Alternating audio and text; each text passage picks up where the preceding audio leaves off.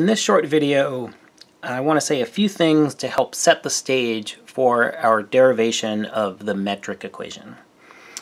So to do so, I want to think again about distance. So just a reminder that distance is the distance, the length of the shortest path, straight line path between 2 points.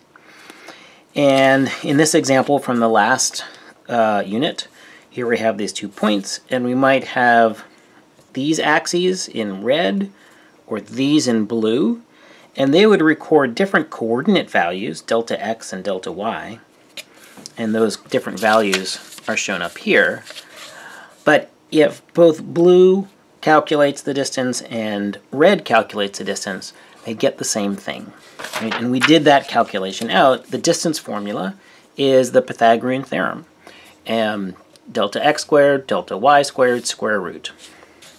So let me just write that over here, just as a reminder. I'm going to write it in a slightly different way. So rather than having a square root here, I'm just going to square both sides. So we're going to have the left-hand side be a change in distance squared.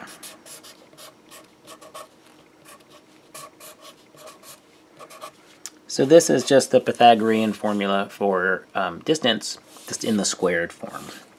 And what we're after is a similar type of formula for the space-time interval.